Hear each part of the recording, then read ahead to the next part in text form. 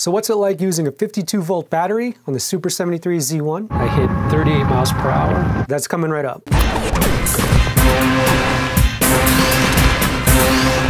Hey everyone, my name is Rick Cordero. Welcome to RunPlayBack, where we help you with video and tech tips to lead a more efficient and affordable lifestyle. Let's be creative and save money at the same time. Today we're going to check out Brick Lithium's 52 volt 20 amp hour battery for the Super73 Z1. Previously, we were using a generic 48 volt ebike battery that claimed 20 amp hours, but in reality was closer to 13 amp hours. We'll talk about the power, the speed, and range of Brick Lithium's battery, then test it out on the road. So let's get to it.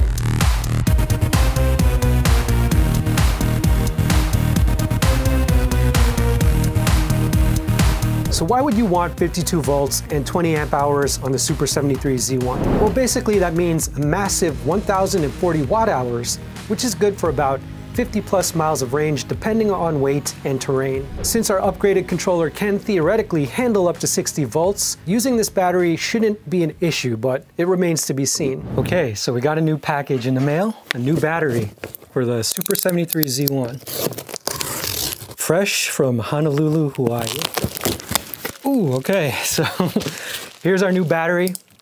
This is from Frank at Brick Lithium. Now, I've been talking to Frank for a while. He's been building batteries for the Z1 for quite some time, and he's been making some really interesting packs. There's a huge community of Z1 owners in Hawaii. All of those guys are making some really awesome custom jobs. I didn't even know so he sent this MOLLE bag. Okay, so let's open up the bag, check out what's inside. We have a XT60 extender. So here it is, the Brick Lithium 52 volt 4S4P 20 amp hour. And so this is his MOLLE concept. This is something that we can mount on our DIY tactical MOLLE panel that we built for the Z1. So from what I understand, the cells in this pack are rated for 5,000 milliamp hours with 15 amp discharge. It is a heavy pack, but it'll definitely fit underneath the bike. Whatever BMS he's using seems to be pretty robust because it sticks out. The controller is rated for 36 to 48 volts in the description, but it can handle 60 volts. At least that's what we're hoping. Before we ride, let's talk about the specs. The battery is about 9.5 inches long by 6 inches wide by 3 inches high, with a weight of about 10 pounds. The pack uses one of the most sought after cells on the market, which is the Tesla Model 3 2170 cell with a 5,000 milliamp hour capacity. Brick Lithium sources Model 3 cells from salvaged, never cycled assembly modules. The connections use a standard XT60 connector and a DC port. As far as the charger goes, we're using a basic 52 volt charger from Amazon that features overcurrent protection and an internal fan. So now that we've covered the specs, let's mount it to the Z1. Okay, now we're gonna mount the 52 volt Brick Lithium battery on the Super73 Z1. If you remember our last video, we created this custom DIY MOLLE panel. So we've mounted this MOLLE bag onto the MOLLE panel. If you look on this side, all the straps are secured here. I've also reinforced it with a few straps on the bottom and some more zip ties, so it's definitely on there. So next we'll put the battery into the bag. It's definitely a tight fit, which is good. That's what you want.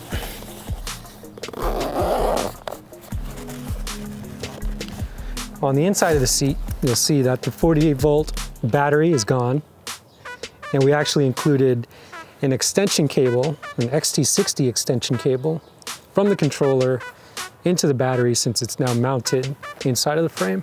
I have been told that the controller should probably be mounted on the outside just to avoid any overheating issues.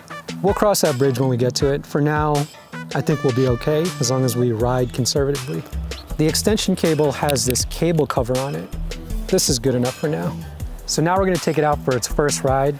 We'll see how the 52 volt battery works with the controller and just kind of get acclimated to the settings and see how it feels. All of the settings on the controller are still the same as when I had the 48 volt battery, but right now my reading says it's at 58 volts. Let's try it out.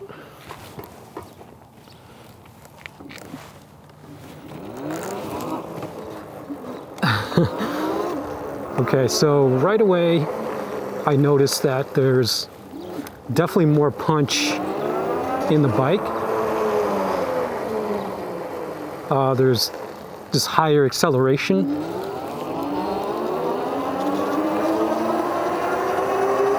It's definitely faster. It feels really fast.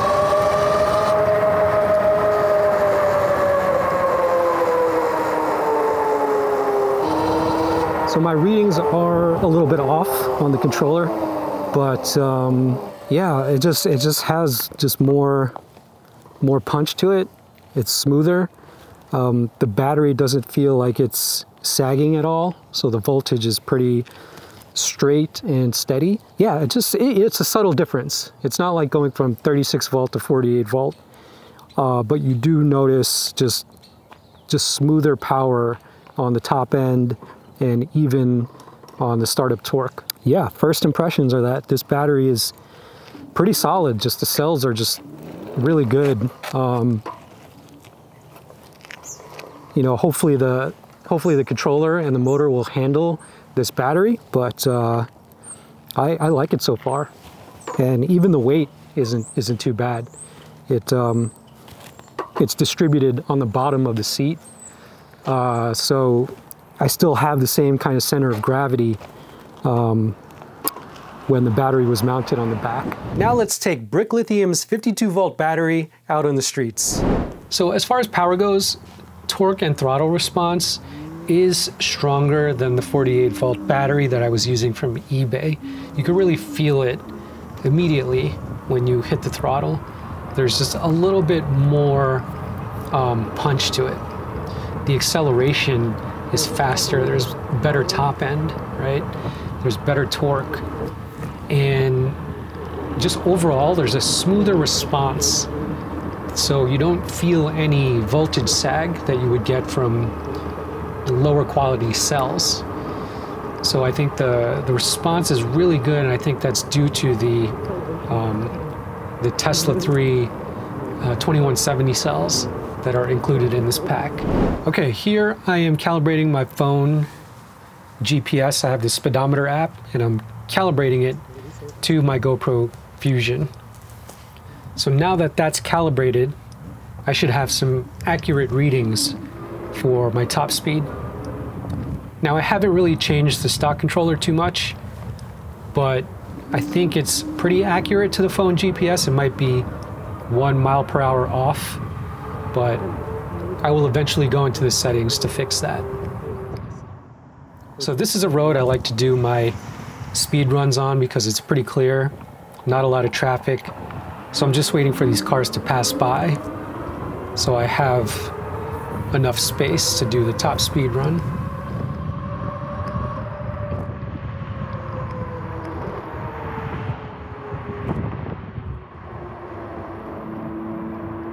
There is a car ahead of me. I'm just waiting for it to kind of get further ahead so I have more space.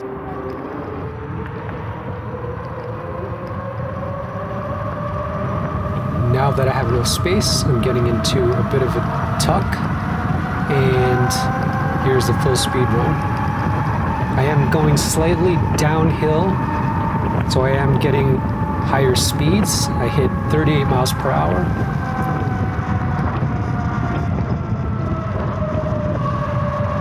If I wasn't going downhill and I was just on flat ground, I think I would have hit maybe 31, 32, something like that.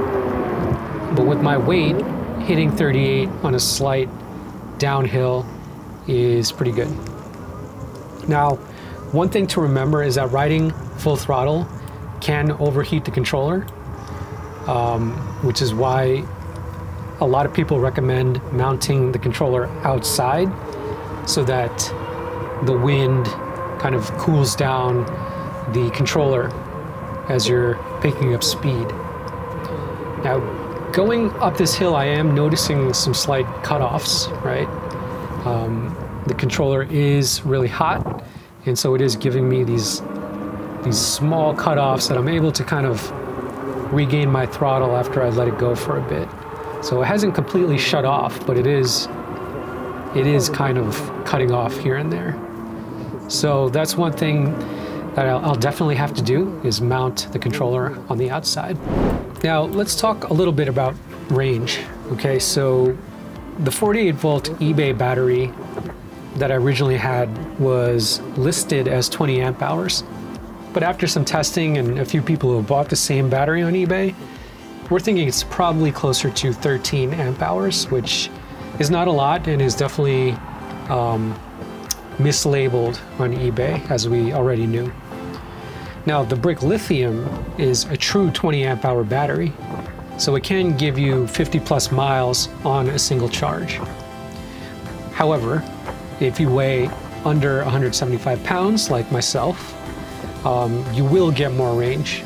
So if I had to guess, if I was riding conservatively, if I wasn't going full throttle like, you know, what I just did, or going on a lot of inclines, I definitely think I can get, you know, over 50 miles easily. But I haven't really had any need to go that far ever. It just means that I wouldn't have to charge it as much. So overall, we're really impressed with the quality of Brick Lithium's 52 volt battery, even though we might eventually need to upgrade the controller and maybe even the motor to keep up with this battery. Frank, the owner of Brick Lithium, has been a key fixture in the Super73 Z1 scene out in Hawaii. He provides custom power options using efficient, cost-effective, and creative solutions. It's really clear that the guy just loves building batteries, and it shows. Supporting the DIY community is something we've always done at RunPlayBack, so if you're looking for a quality DIY battery builder who doesn't cut corners, Brick Lithium is a solid recommend. If you want to dive into more video and tech tips, click the links on the side and remember to like and subscribe so we can help you find tech deals that fit your lifestyle. I'll see you guys in the next video.